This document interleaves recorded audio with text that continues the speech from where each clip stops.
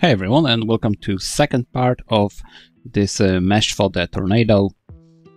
Let's continue where we left off. So as you can see, this is what we created in the part 1, and in part 2 we're gonna dive into creating swirls for that mesh. Alright, so let me create a null, and in here I'm just gonna call it tornado.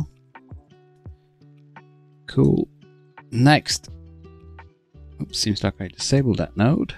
In here I'm gonna get the group. I'm gonna select edges, and I'm gonna call this group swirl, so maybe a loop. Okay, I'm gonna press this arrow. That's gonna allow me to select which edge I want. I'm gonna pick any, double click, and it's gonna go around this mesh and select all those edges for me. I'm gonna press enter. As you can see, the points has been added here. If for some reason it's not working for you, I'll just delete anything you've got here, press and do it again. So press the arrow, select the loop, double click, enter, and the points will be added to this field. All right, so I've got it here. I'll name it loop.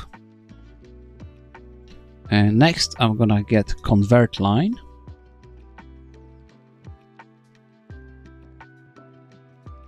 In here I'm gonna select that group. I'll be a loop, connect path, and remove unused points, and it's gonna isolate that for me, which is exactly what I want. So I'm gonna resample it,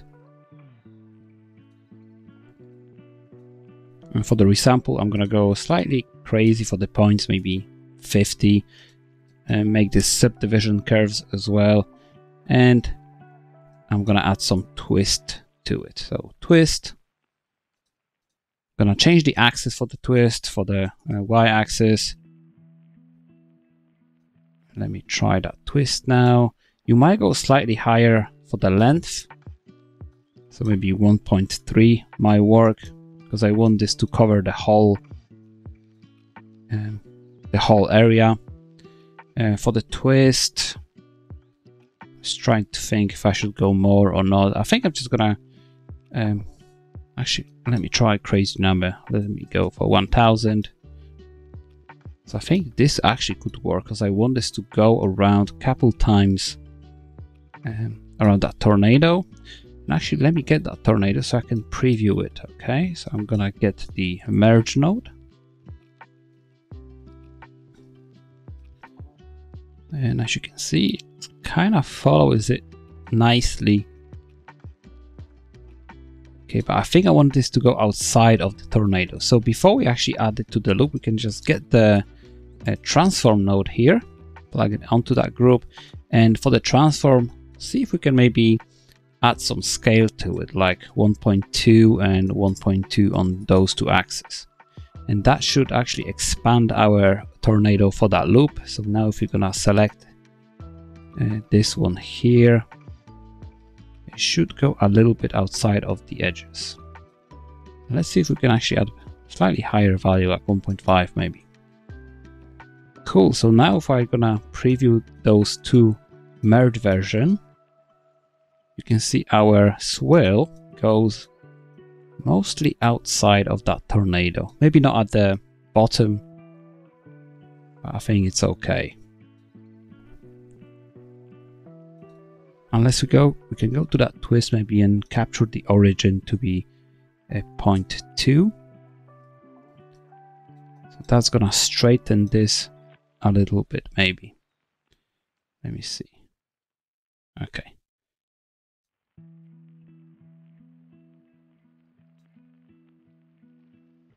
Okay, the last bit maybe we could, because we already got a twist, let's see if we can now apply a sweep to it. So I'm gonna get a sweep here.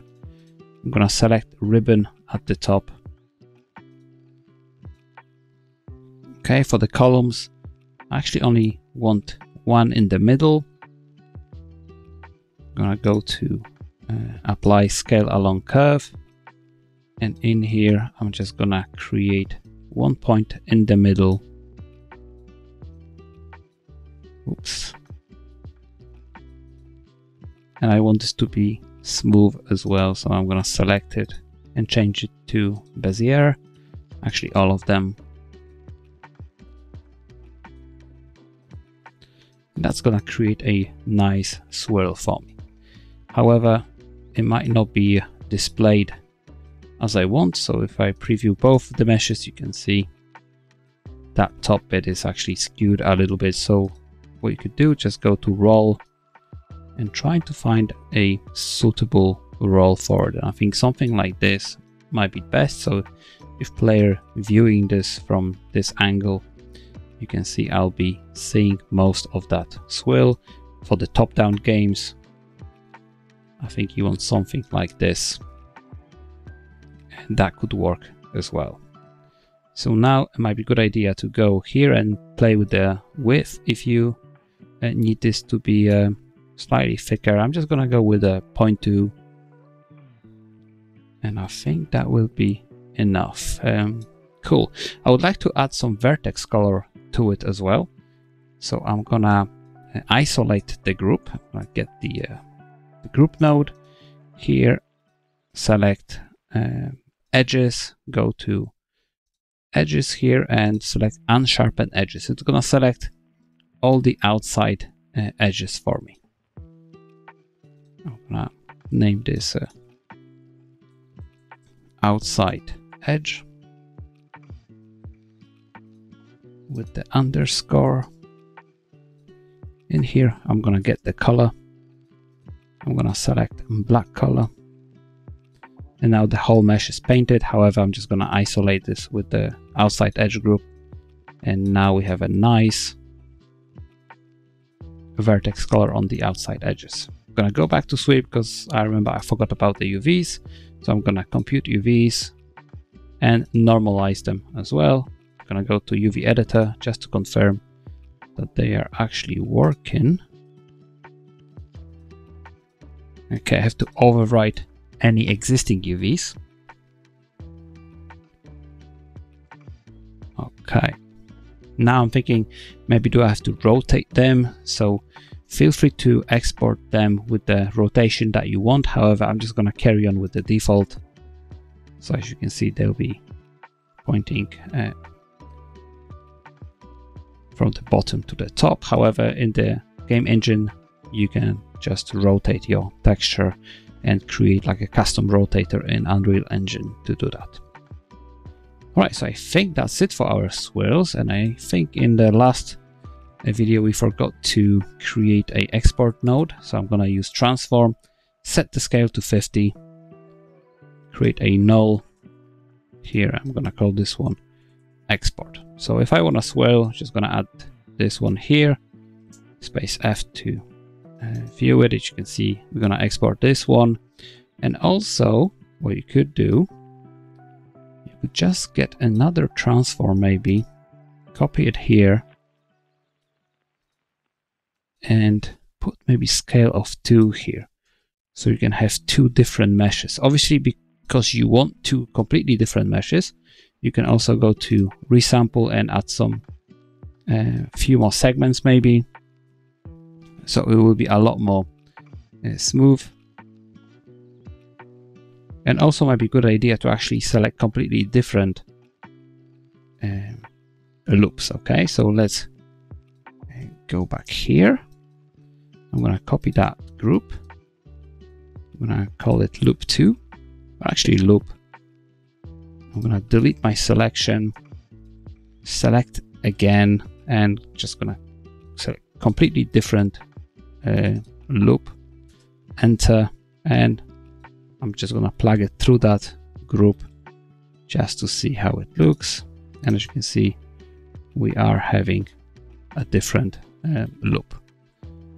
Okay, so it depends how many do you want. I'm just going to go with those 2.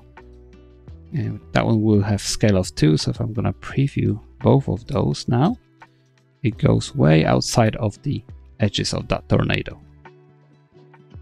Okay, and obviously I can just switch between them.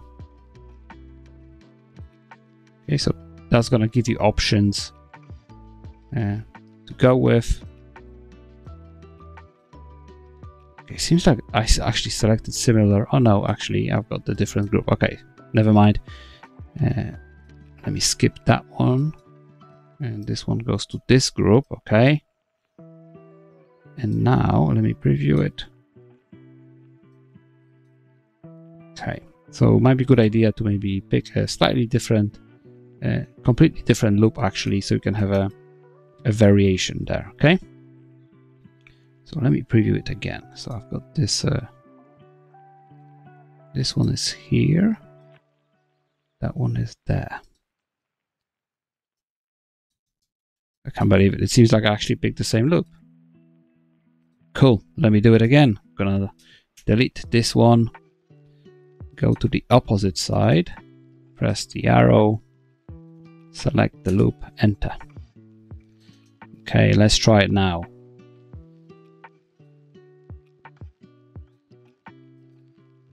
Okay.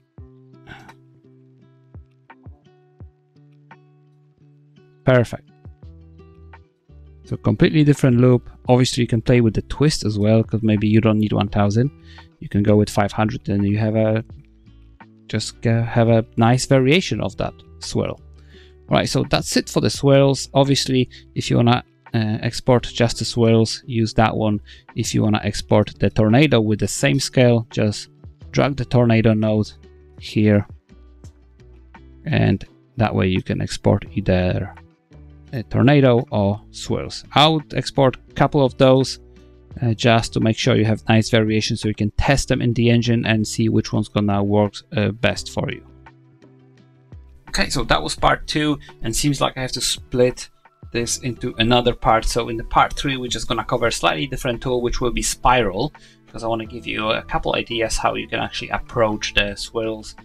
However, the spiral we're gonna use for the base of the tornado, and we're gonna look into a couple options that we can create with that node. All right, so see you in the next one.